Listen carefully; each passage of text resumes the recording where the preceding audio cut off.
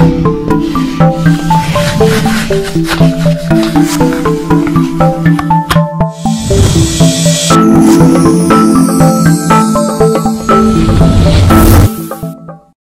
everybody, this is Ellman, the Blue Collar Investor, with today's option selling question of the day. Today's question comes from Ron. Alan, Tesla will be added to the S&P on 12/18. Presumably there'll be a lot of rebalancing related buying towards the end of the week. There should be increased volatility in that stock. Normally, I would not buy the stock because of various fundamental factors. In this instance, however, I'm thinking of selling 1 week puts about 50 points out of the money. I realize that there is a potentially unlimited risk. However, I think the upside substantially outweighs the downside risk. Also, the option should yield a hefty premium. I'm prepared to assume the risk. Thanks, Ron. Now, even though this isn't framed as a question, I felt that inherent in the email was Ron asking me what my thoughts were on this approach to Tesla. Now, Ron mentioned that there were hefty option premiums associated with the stock at that time. Whenever there's high premiums, that means there's high implied volatility in those options. So let's analyze this situation.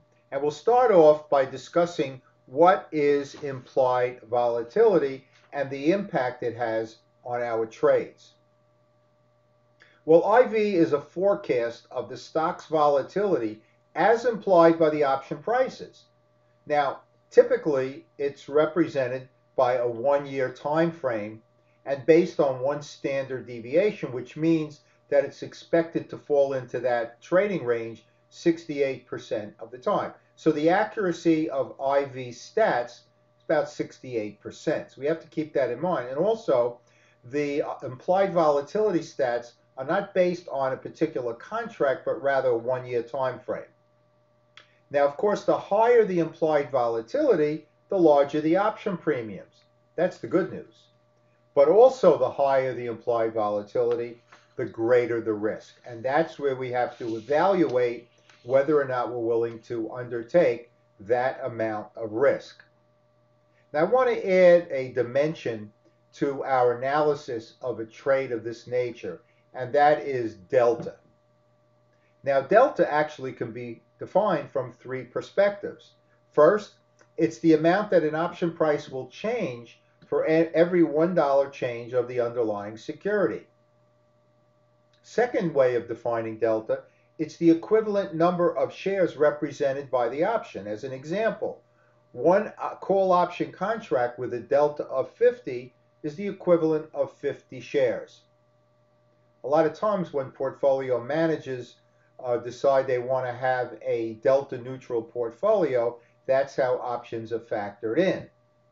And of course, a delta neutral portfolio would reduce or eliminate market risk.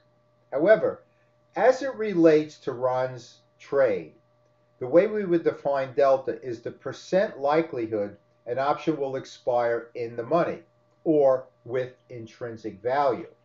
So as Ron entered this trade with Tesla 50 points below current market value, the assumption is that the option will not be exercised. It will not have intrinsic value at expiration, because $50 is such a long way from where the price is today. However, as we're going to see in a moment, that is not the way to measure risk in a trade like this. Let's go to a 1-week put option chain at the time I received this email from Ron regarding Tesla Inc., which trades on the NASDAQ exchange under the ticker symbol TSLA.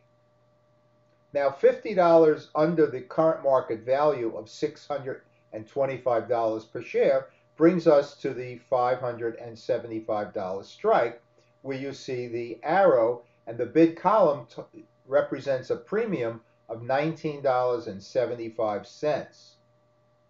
Now, that $19.75, when we sell a put, would generate 3.5 in just 1 week. That annualizes out to 182%. Now, new investors might go, great, I'm in, count me in. That's wonderful, look at that return. However, for most more established, sophisticated investors, that would be a huge red flag, because returns like that often represent securities with a lot of risk. And certainly that's the case with Tesla and this particular option. Now, if we look at the red arrow to the right, that column is delta. And once again, we're going to define delta as the percent likelihood of the option expiring with intrinsic value, which is what we don't want. In this case, 28% probability that that stock will expire with intrinsic value, which would then force Ron to purchase the shares at the strike price. And who knows how far down it could go below the strike price. So with a 28% chance of expiring in the money, do we like these odds? That is the question. Now I want to go to now the implied volatility that I looked up on the site www.ivolatility.com. We put in the ticker symbol for Tesla, as you see at the top of the screenshot, and we look down and we see that the mean implied volatility is 100.09%. Remember, that's based on a 1-year time frame and a 1 standard deviation, or 68% chance of accuracy. Now, just to give that a framework for comparison, at that moment, the implied volatility of the S&P 500 was 18%. So Tesla's implied volatility was 5 times that of the S&P 500. Once again, are we willing to take that kind of risk? Let's summarize. High option premiums result from high implied volatility stocks, which means high risk. Keep in mind, covered call writing and selling cash secured puts are low risk option selling strategies. Do we want to turn that around to a high risk strategy by generating higher premiums? You know, one size doesn't fit all, and it might be right for some investors, but I would say for most conservative investors that have capital preservation in mind, this would not be a viable approach. Now, when selling puts, and when we want to avoid exercise, which is what's implied in Ron's comments, we want to go with lower delta options. That means a lower probability of the option expiring with intrinsic value, or less likelihood of exercise and the shares being put to us.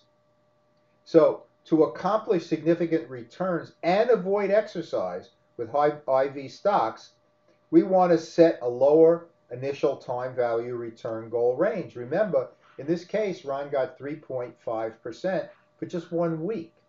So we want to go lower than that.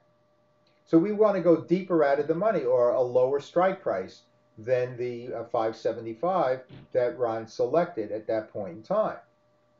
And that will give us additional downside protection if the price of the stock declines below the original 575 strike price. So what do? Well, we're going to seek delta options with lower than the 28% that we saw with Tesla at that point in time. For me, in a trade like this, I would go with deltas of 10 or less. That would generate lower premiums, but still significant premiums. And that would make all the difference in the world. So, ladies and gentlemen, I want to thank you all very, very much for taking the time to listen to this option selling Ask Alan video. And keep in mind now that when we sell our options, it's really all about keeping our risk down while still generating very significant annualized returns. And that's very doable, but we can't get greedy. So Ron, thank you very, very much for sharing this trade with the BCI community. And for all you folks out there, I hope you enjoyed this presentation, and most importantly, I hope you make some money from it. As always, this is Alan Ellman, the Blue Collar Investor. Take care, everybody.